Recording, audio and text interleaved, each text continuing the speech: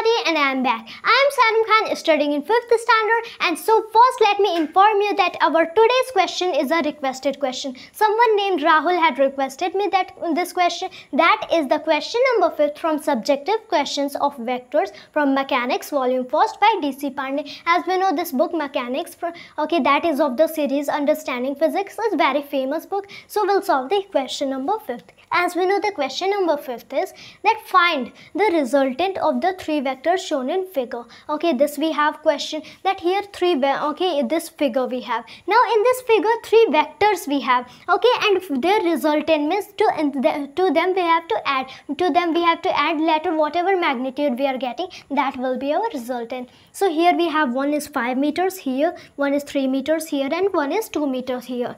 We have to add to 5 meters, 3 meters and 2 meters. Now if we can see here that 5 meters is making angle of 37 degree with the x-axis, here is x-axis and here y. So here whatever be the resultant, let its magnitude be s. So what is s value? If we take s1 as 5 meters, s2 as 3 meters and s3 as 2 meters, so what can be s value? s1 plus s2 plus s3. This we can write s equals to s1 plus s2 plus 3. Now according to this we'll put the values. So we can write here that s equals to, now only directly values we don't have to put, just like here we can see here it is making 37 degree angle, 5 meter is making the x-axis. So according to this we'll put, so first bracket to one big bracket and one small bracket we can put. Now 37 degree angle, so whatever be 5 meters, okay, here it is 5 meters. So first we'll do cos 37 degree, later multiply in 5 meters, later add by doing the sine of 37 degree and multiplying in 5 meters. So this we can write as this 5 cos 37 degree. Okay, this we have 5 cos 37 degree. Now plus 5 sine 37 degree. One time we'll do its cos and later one time sine. This we have. Now here we can notice one thing, that while doing them we have to place some unit vectors in middle. So let us put any unit vector with 5 cos 37 degree.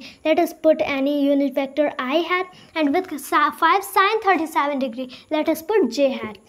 This we have. So what value we are getting? First 5 cos 37 degree I hat plus 5 sine 37 degree j hat. Now bracket close. Now plus here we have, here no angle of inclination is directly, well we can put value.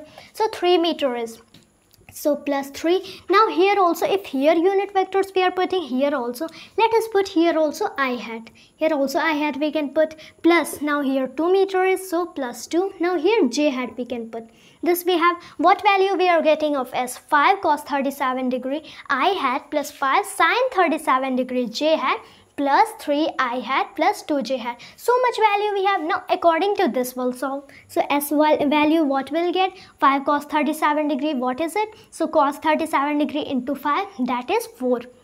So 4 into I hat is 4 I hat. So here what we have?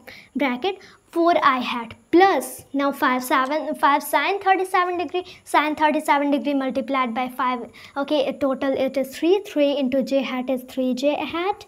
So what we have? 4 I hat plus 3 j hat. Now plus 3 I hat plus 2 j hat. This we have. What magnitude we are getting of s? That is 4 I hat plus 3 j hat plus 3 I hat plus 2 j hat. This we have. Now we'll try to add them. So what will get?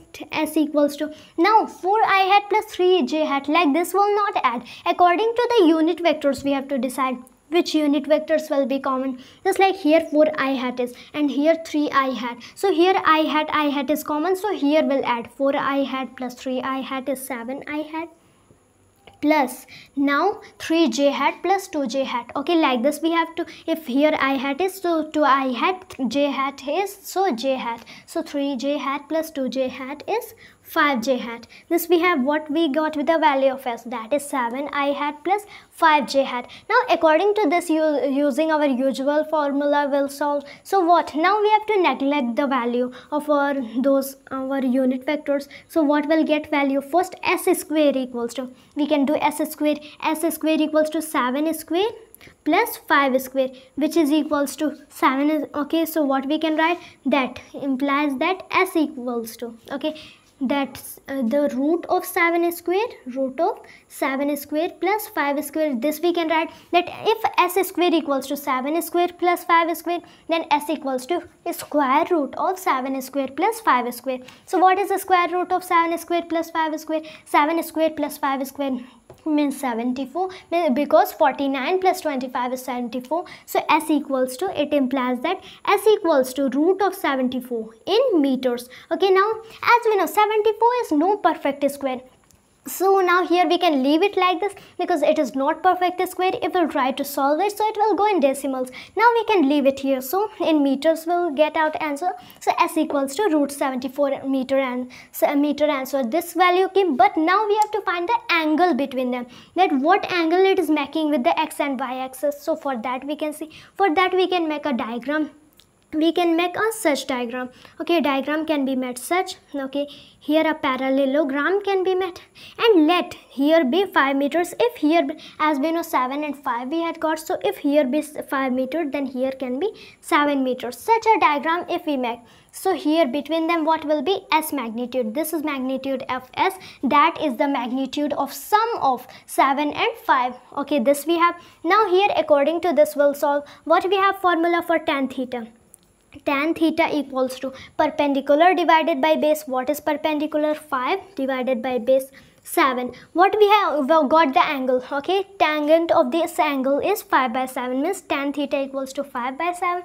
If we want value of theta, because angle we need, so we'll try to send this tan here. So it was in multiplication with theta, as it will go with 5 by 7 in division. So theta equals to 5 by tan 7 we can write. 5 by tan 7. This we got angle theta equals to 5 tan by 7. Sorry, 5 by tan 7. So this in simpler form we can write that theta equals to, in simpler form if we write, so tan inverse 5 by 7 we can write. So what answer we have? That the resultant is root 74 meters, making angles tan inverse 5 by 7 from x axis towards the y axis. So this was my today's topic. Thank you.